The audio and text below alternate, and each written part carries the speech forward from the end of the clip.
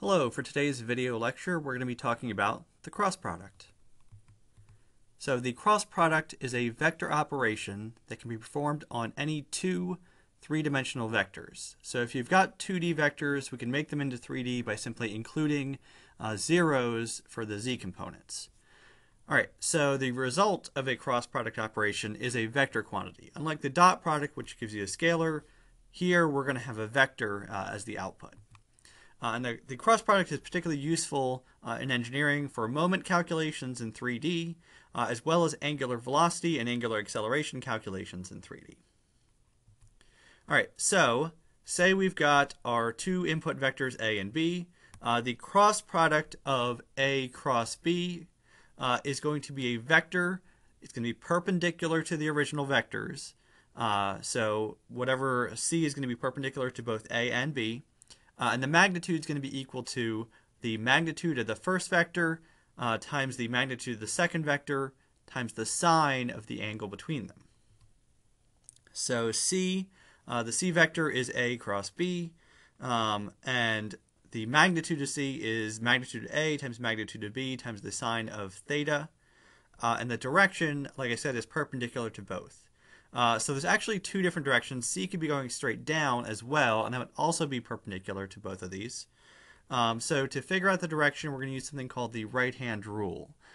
So over here, we've got an illustration of a hand. Make sure you're using your right hand for this. It's going to give you the opposite result if you use your left hand. You're going to take your index finger, point it straight out in the direction of your first vector. So in this case, we've got A.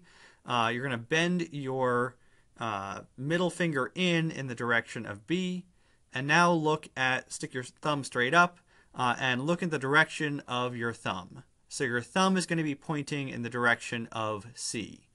If we did the opposite, so if we had B cross A, basically your hand would flip over and your thumb would be pointing in the opposite direction. So this right hand rule is going to figure out which of the two perpendicular directions the cross product vector is actually going in.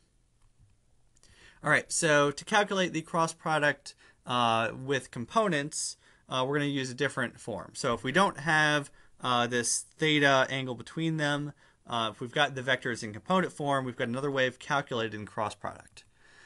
So we're going to write out x, y, and z in a row, followed by x, y, z in components, and all of that. So you're going to repeat the x and y components afterwards. So you're going to wind up with something like this. So write out x, y, z, x, y, and then here we're doing r cross f. So this is a moment calculation. So the r vector and the f vector, we're doing r cross f. So I'm going to write out the x component of r, y component of r, z component of r, x component of r, y component of r. Same thing with the force vector. So x component of force, y component of force, z component of force, x component of force, y component. So I'm lining up x, y, and z components in columns like this. All right, so this setup is to help you remember a formula. So here is our vector, and the cross product of the two vectors will give us a third vector. So we're going to have three components of the cross product. And to find those three components, we do the following. So x, I would take this diagonal through x, so ry times fz, minus this other diagonal that goes through x, so minus rz times fy. So ry times fz minus rz times fy. For the y component, I would do the same thing except through the y's. So here it's going to be rz times fx, minus rx times fz. So rx times fz. And for z, we go the diagonals through that. So blue is always going kind of down to the right. Red is always going down to the left. So if you want to memorize these directly, that's fine as well. I find this little drawing up here helps me remember the formulas. So you'll notice, so the result, this moment is the result. It's y and z components in the x result, z and x in the y result, and then x and y in the z result. So we have always kind of the other components are what we are going to be putting into those formulas. All right, so that would be the three components, is the x, y, and z components of our cross product. In this case, it was a moment calculation. That's our end result. So the advantage of using cross product for moment calculations really comes out when we use computer tools.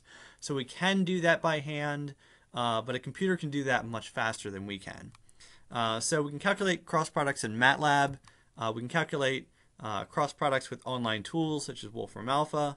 When we do that, we're going to save ourselves some time, particularly if we're working with complex 3D problems where we have the components, we just need to do the cross product quickly. All right, so that's all we have for today's video lecture. Thank you for watching, and I hope to see you again.